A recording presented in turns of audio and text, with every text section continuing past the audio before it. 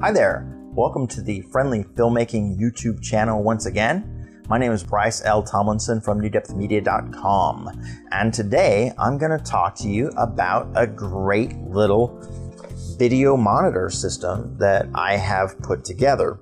And it's my kit. I just want to show you what's in it and how I put it together.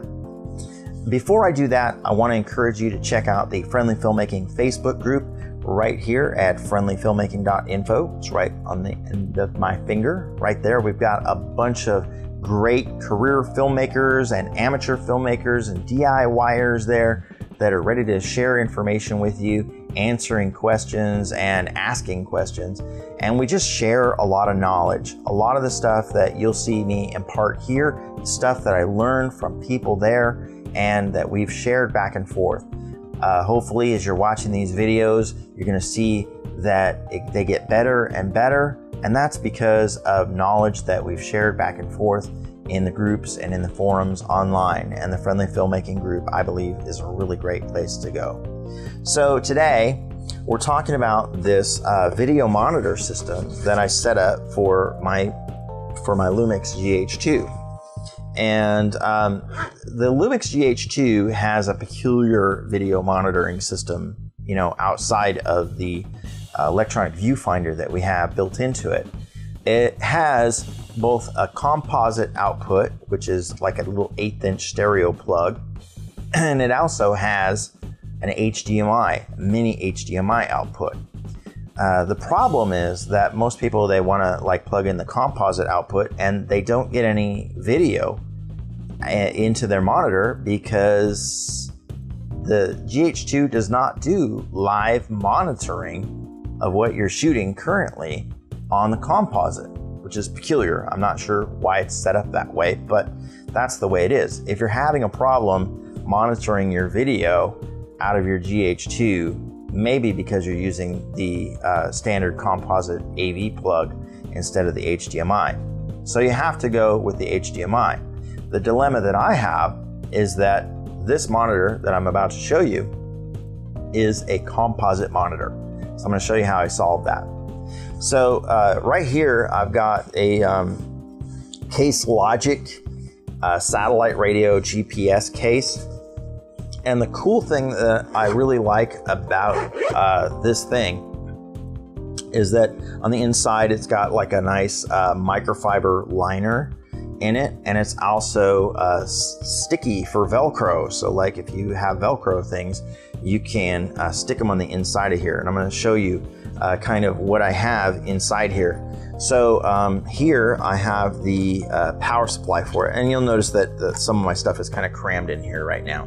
That's because I was kind of preparing to show you. This is the power supply that you use to charge the monitor. And before I go any further, I just want to get that out of there so that it doesn't fall out.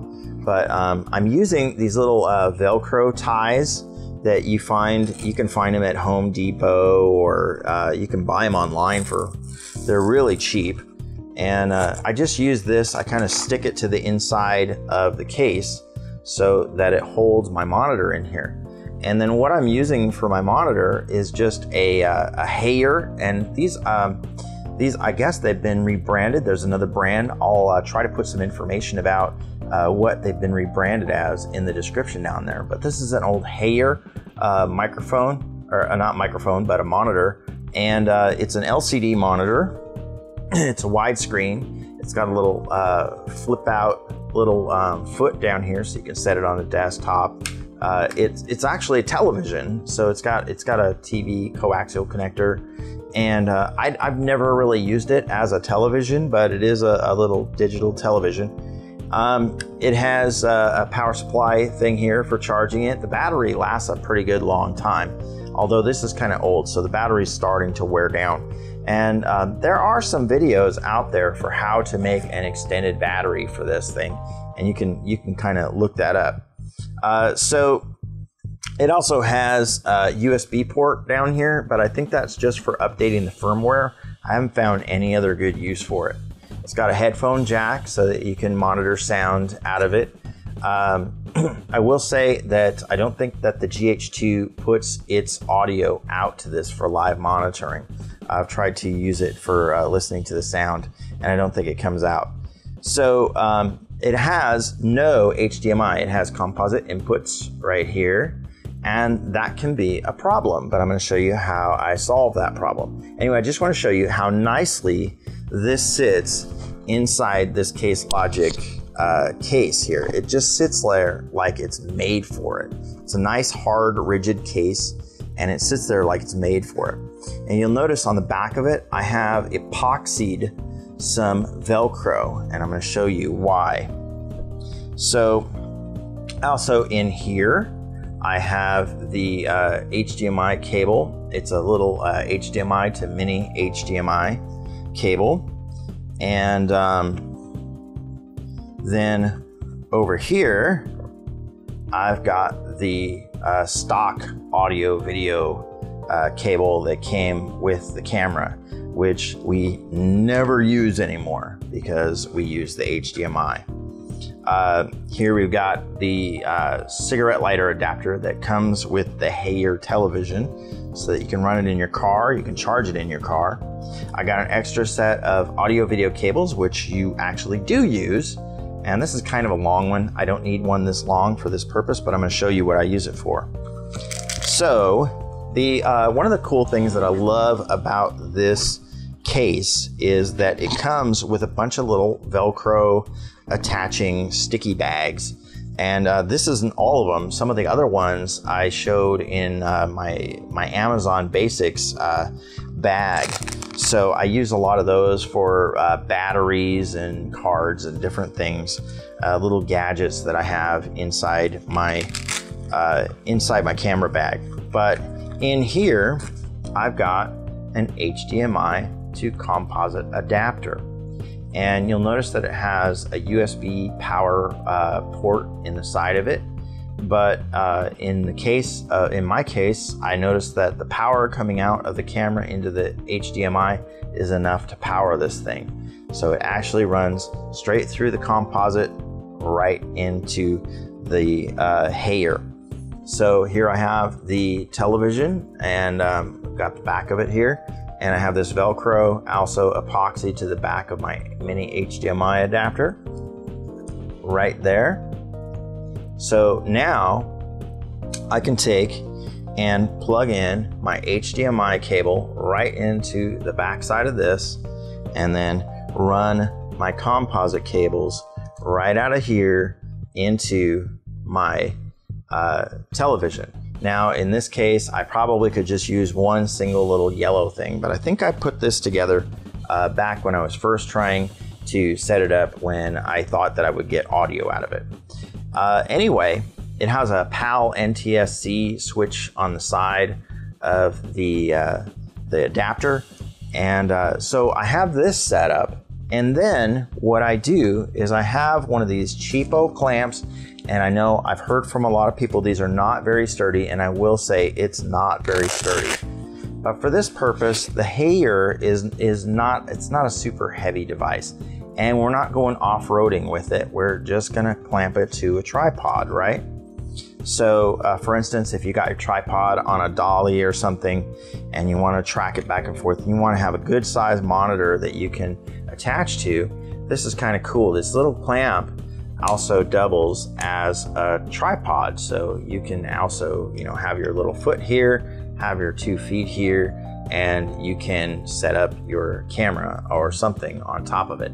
I really wouldn't trust the GH2 to this because the GH2 is a little heavier, but you got a little ball joint here that makes it adjustable. And a lot of times I don't even use these little legs, but I use this little clamp to hook up to the bottom of my monitor.